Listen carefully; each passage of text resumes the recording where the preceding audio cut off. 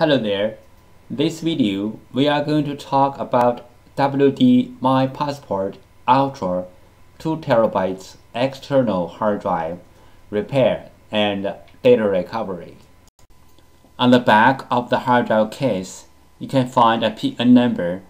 You may use this PN number as a reference to identify this hard drive to look for parts for repair purpose. Inside of the WD My Passport hard drive enclosure is a WD 2.5 inches hard drive with a USB port. WD My Passport hard drive problems can be categorized into two. Problem 1, hard drive PCB board damage. Problem 2, hard drive disk assembly damage. Method 1. Clean the contacts. Clean the contacts on the PCB board and also on the hard drive can fix the problem caused by the poor connection between the PCB board and the hard drive. This picture shows the basic components on the PCB board and their functions. You may use this picture as a reference to fix your own PCB board. This picture shows the motor driver chip schematic diagram for repairing purpose. This picture shows the motor driver schematic diagram for the repairing purpose. Fixing hard drive PCB board method 3. PCB board swap. PCB board swapping including two steps. 1. Find the correct donor PCB board. 2. PCB board firmware transfer. PCB board swap step 1. Find out the correct donor PCB board. Locate the hard drive model number on the front of the hard drive label. Locate the hard drive PCB board number. Different brand name, different PCB board.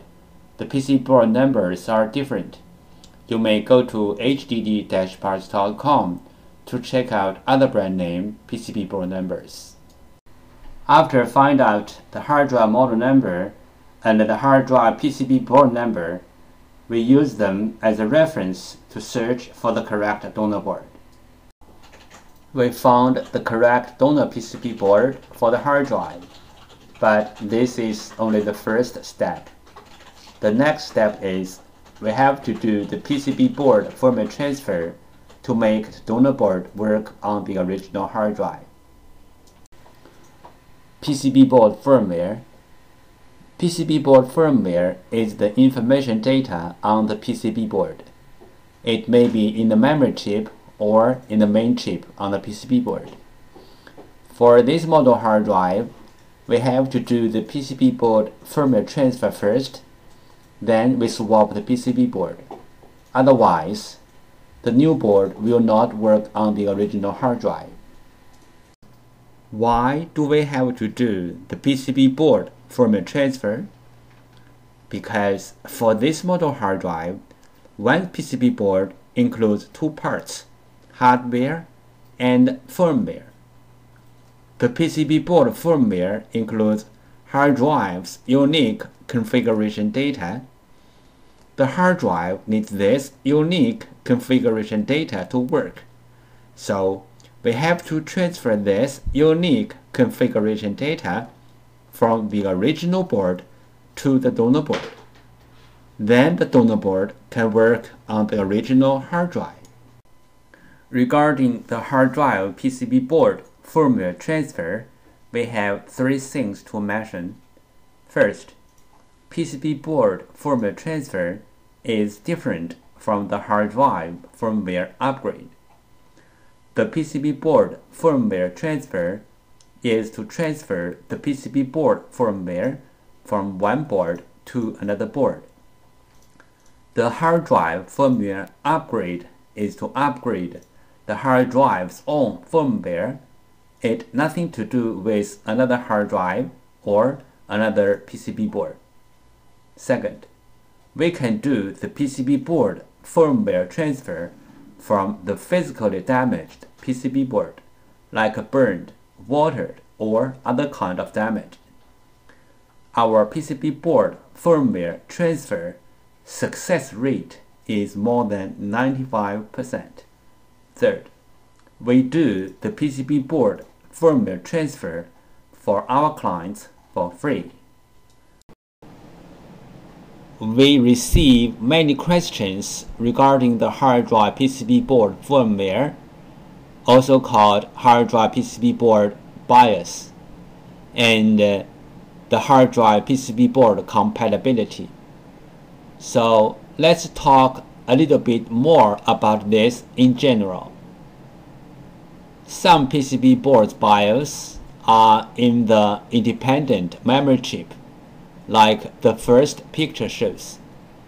Some PCB boards BIOS are integrated into the main IC, like the second picture shows. Most of the modern hard drive PCB boards need to do the BIOS transfer before swapping the PCB board. Even the donor boards are identical with the original boards in hardware. We have to transfer the BIOS from the original board to the donor board. Then the donor board can work on the original hard drive.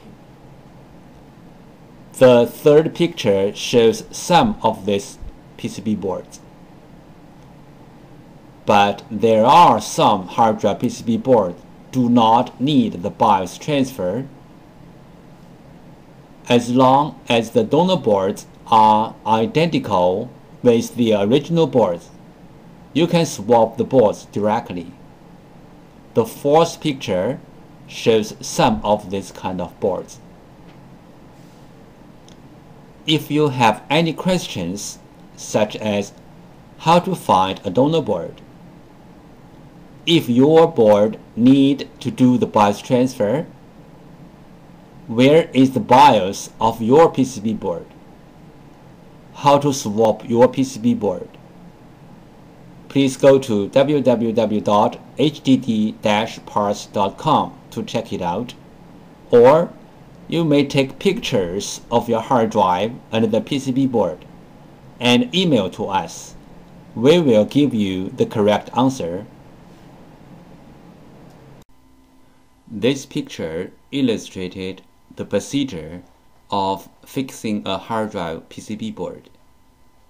First, the clients sent in their PCB board. 2. We fix the PCB board. 3. We ship back the PCB board to the clients. If the hard drive disk assembly is damaged, we can do disk data recovery to recover the data from the disks. The hard drive disk assembly could be damaged by shocking, power surge, overheat, or many other different reasons. The common symptoms of disk assembly problems are: 1. Hard drives make weird sound. 2. Hard drives do not show up on the computer but spin nicely. 3. The hard drives show up on the computer, but the files are not accessible.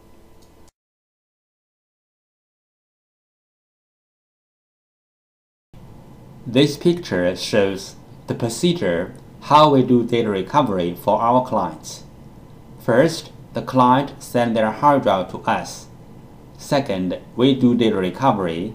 Third, we ship back the data to our clients. Thank you so much for taking your precious time to watch my video. Any comments are really appreciated. If this video is a little bit of help, could you please click on like to support me? Thank you again. Bye.